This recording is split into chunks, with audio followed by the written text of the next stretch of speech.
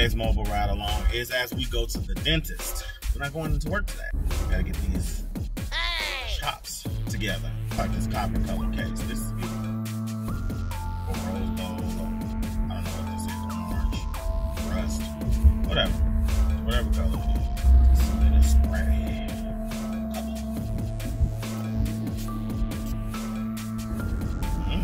Smells good. Yeah! Really good though.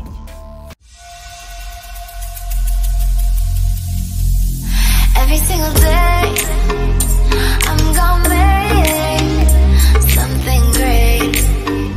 That's my way.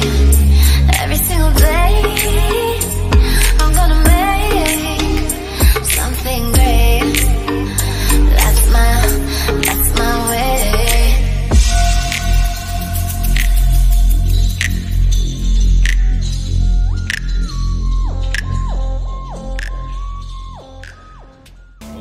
And welcome back, Uncommon Scentz fam and clan. It's your man Uncommon Scentz here, and we're back again for another edition of Mobile Ride Along. Today's Mobile Ride Along is going to feature a blank. Usually don't do blankers, partially because I feel like, kind of like a sequel, they usually get the first one right. I admit, there's been some hype and Fragcomm around this one. And I figured, get your nose on it, then make an assessment, right? Versace Eros Flame. I don't know how close it is to the original, but we want it to be close to the original because I do have a full 3.4 ounce of Versace Eros. I don't need another duplicate. This would need to smell different enough to warrant a full bottle. Like this copper color case. This is beautiful. For rose gold. I don't know what this is.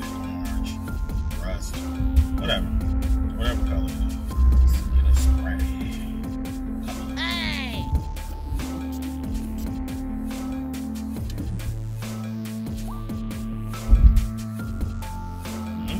Smells good. Yeah! Really good though. It's a lot warmer than the Versace Eros. I am detecting like a lot of citrus in the oven. It's an interesting note to use when using Eros DNA. Very interesting citrus.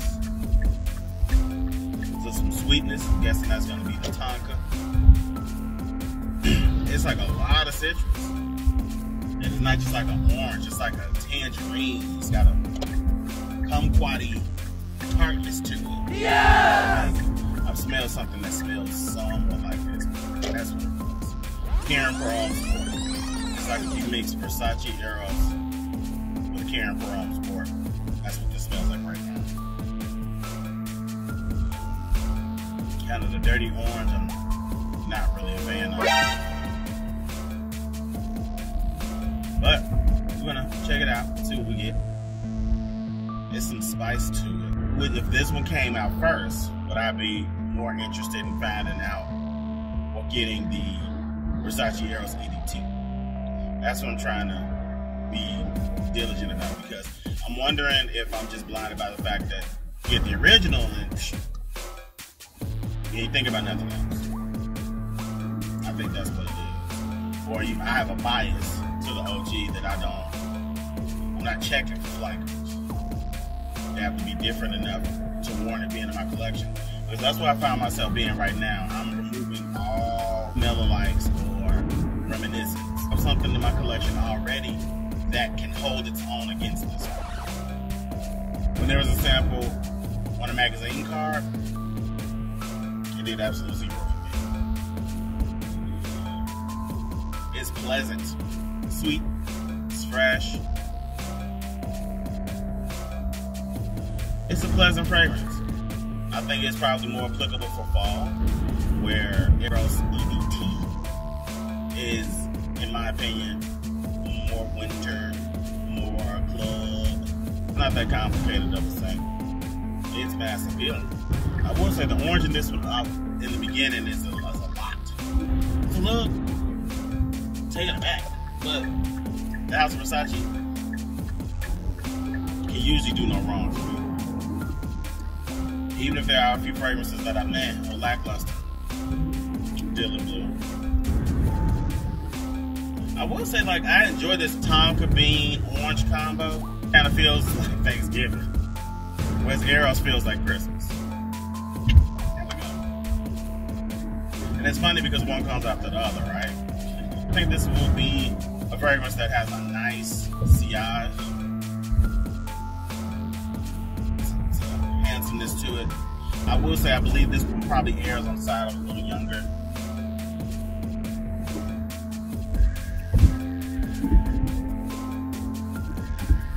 And of course, fragrance is subjective. If you like the fragrance, wear what you're gonna wear. You know, I'm not saying that at 40 you should stop wearing this. No, that's not what I'm saying. What I'm saying is if I had to take a general consensus and think about it, who would be the individual that I would walk around and smell this on? It would be somebody younger. Younger than me. It's interesting. It's different enough that I see why people would have both of them in their collection. I see that now. Wearing it. Maybe a lot of things. I may be a late adopter to this one presentation. Love the atomizer it came in. I do like the bottle that it comes in. Very beautiful. Very brutal. So I'm willing to give this Versace Eros Flame sexy. It's a sexy little beast. A 9 on the presentation. I do like that. The only thing I don't like is I don't like that it doesn't have the contrast cap, how it's kind of colored to a bottle color and then it went gold at the top. I would kind of prefer more of that. It'd be red enamel, gold at the top, or gold, red enamel at the top, something, just a little bit of contrast. Performance. I can see this one before. I think cooler weather for sure.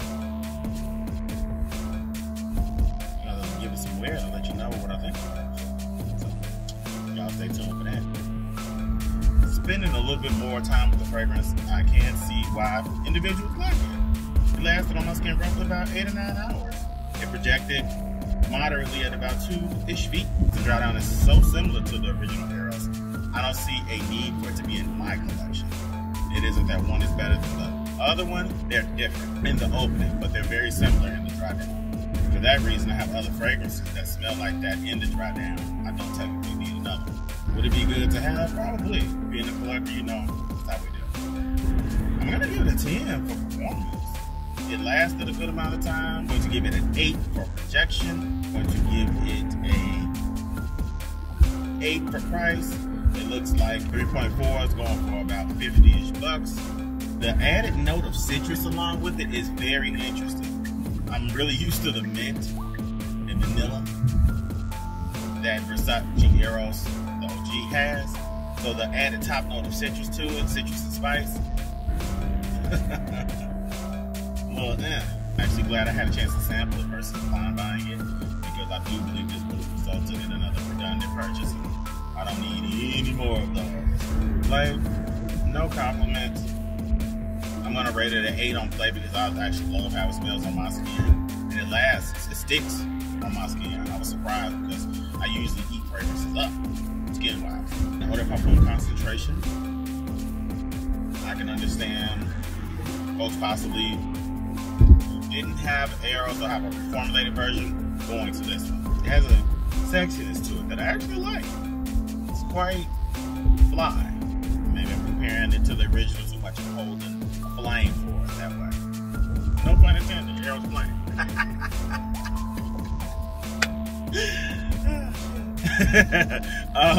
What are my words of wisdom? Let's see. My words of wisdom are to get comfortable with being uncomfortable. I've been noticing that growth tends to happen in the most uncomfortable of situations. I'm learning to get uncomfortable with being comfortable. That's not to say stay in a place where you're being either emotionally abused, physically abused, etc. What I'm saying is if it's an all-around safe environment that promoting your growth, comfort may not be available. Should there be some contentment? Should there be some downtime? Yes, should be some downtime. A cabinet where you gotta hit it all the time, that's unsustainable. It's unlovable. Now, but a situation where you are not comfortable, but you are growing and stretching your skills, stretching and changing your mindset, I would say I think that's a productive requirement, especially as we grow along. Grow along as well. I've been saying this all the time. I think it's just profound. There's like, I don't know, it's like put that on the heart. Have that communication. Be comfortable with being uncomfortable in a growing situation. A situation that is promoted to be work. Comfort's gonna mean something different for everybody. Comfort is not necessarily stagnancy. Comfort, more or less, is being happy with how things are going right now. You know what I mean? And I'm learning that a lot of times things won't go my way. As uncomfortable as it is, it can sometimes spur a certain type of growth, even if it's I'm not gonna do this. That doesn't mean just stick with it and stay in something that's not growing you. Two other things, make sure you guys are getting the proper rest, drinking your proper amount of water, and mind the business that pays you, whatever that means for you. If it is business that pays you, mind it. Mind another folks' business that ain't paying you, that's stress you don't need. You don't need no stress. Who needs extra stress? Stress is a killer. I'm working to shed those layers of things that are stressing me. It's not 100% necessary, and it's stressful, baby, you keep that. Weirdos. If it's not 100% necessary and it's stressing me out, get a refund. Keep that. I'm with that. That way, with the stress. Yeah! That must have been the word I needed, because as soon as that word came out, I had a complete decompress and a deep breath happen. I'm learning to also pay attention to the physiological responses. That prompted a deep breath, which meant that probably was something I've been holding on to and needed to share.